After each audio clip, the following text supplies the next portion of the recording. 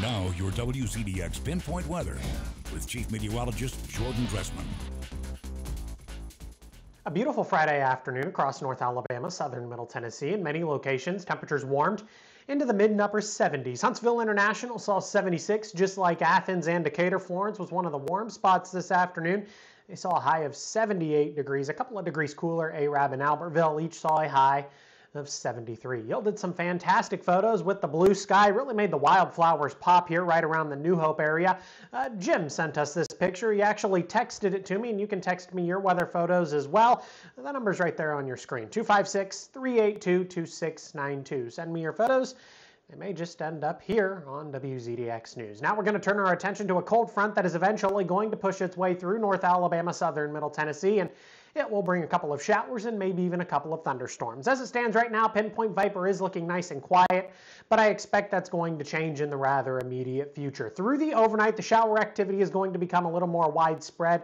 By 1:30 in the morning, we're talking about widespread shower and thunderstorm activity. Some of that rain is heavy at times, and again, maybe a few rumbles of thunder. All of this should remain sub-severe, and none of it's really going to stick around that long. By 8, 9 o'clock in the morning, we're dry, and we're beginning to see some more sunshine. And the sunshine's going to increase through the later part of the morning and then into the afternoon. Now, things change. Once we get to Sunday morning, the cloud cover really begins to return to the Tennessee Valley, and with that will be the opportunity for some more widespread shower and thunderstorm activity, only this time looks like thunderstorms could be on the strong or even severe end of the spectrum. We'll get to that in just a second. I want to talk about your Saturday real quick. Like I said, clouds gradually decreasing through the morning into the afternoon. Plenty of sunshine. You can get outside, play with your sidewalk chalk.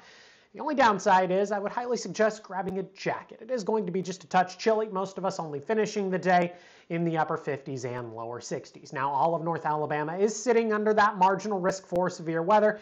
This is valid Sunday evening and then through the earliest hours of the overnight. The greater risk for severe weather this time is actually sitting to our south. Birmingham points southward. They are actually talking about an enhanced risk, and that runs as far south as the Gulf Coast and different portions of the Florida Panhandle. And this is all thanks to a setup that's very similar to what we saw last Sunday, an area of low pressure with the attending warm front. Now, this time it looks like the warm front is actually going to stay to our south, which would limit our threat for severe weather across the Tennessee Valley. The one thing it's really not going to limit, the additional rainfall that we're going to see. By Monday afternoon, most of us looking at another 1.5 or even 2 inches of rain we simply do not need. Have a good look at the next 7 days. 65 on Sunday, but look at Monday, Tuesday, and Wednesday. It's actually going to be really nice. We're going to stay dry. 68 on Monday and 73 on Tuesday. We continue to warm by next Wednesday before more thunderstorms move back into the Tennessee Valley once we hit next Thursday. So look at your forecast.